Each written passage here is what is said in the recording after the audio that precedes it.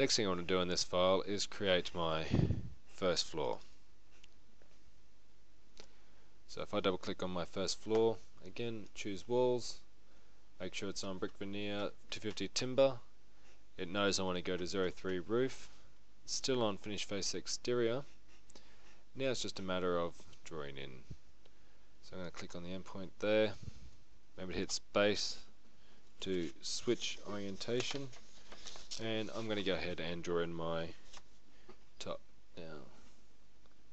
So I want it to go to that point there. Come all the way over to this snapping point here, back up to that corner, across to the right. Okay, now this time I want my wall to be parallel with that line, and I'm going to come up and overhang by 4 meters. I zoom out, bring that down,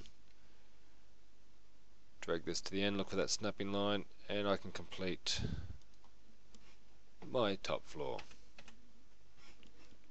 Now it might be handy to know that we have some options here. If we miss some of our alignments, for example, say I drew this and it never ended up being aligned to my bottom floor, we have an option where we can click on our wall. In our options here we have an align tool in the modify panel. So I'm going to go ahead and click on align. Reading down the bottom it says please select line or point reference for alignment. The first thing we want to click is the one that is not going to move. So in this case I don't want my bottom floor to move, I want my top floor to match my bottom floor. So I'm going to click that line there. Then I'm going to select an entity to align. So I want this one to move to line, and that has fixed it up for me. I can go ahead and hit escape now to get out of that. My top floor is aligned with all those ground floor lines. While we're in here we're going to go into architecture and choose that floor tool again. I'm going to select the walls where I want this floor to come up on. Once that's complete, hit that green tick, and it comes with that option again. Would you like the walls to go up to this floor's level to attach to its bottom? Now if I went ahead and clicked yes, I get this error here saying the highlighted walls are attached to but miss the highlighted targets. I can just hit OK. Go into my 3D views and you'll notice what's happened is there's a gap between my walls. So I told these walls to attach to the floor, but I want these walls to attach to each other.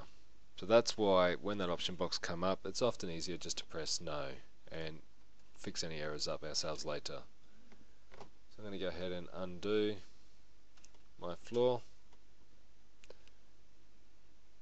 go back into round floor, sorry, I'm going to go back into first floor, choose that floor option again, draw my floor, click the green tick, and this time I'm going to press no. I go into my 3D view, we can see here that is all aligned.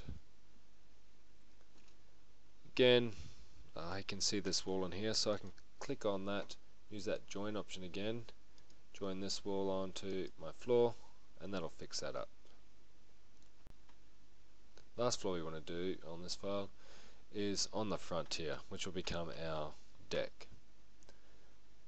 So double click on first floor, choose our floor option. Again I'm going to use the line option, and I am going to draw in my deck.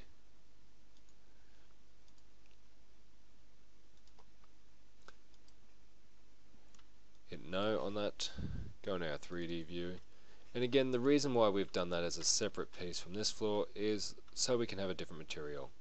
We might want to have something polished or some carpet in here, and on the outside we probably want some timber slats to be our deck. Again we have overlapping walls, so to fix that we're just going to click on the join geometry and start joining these walls to that slab.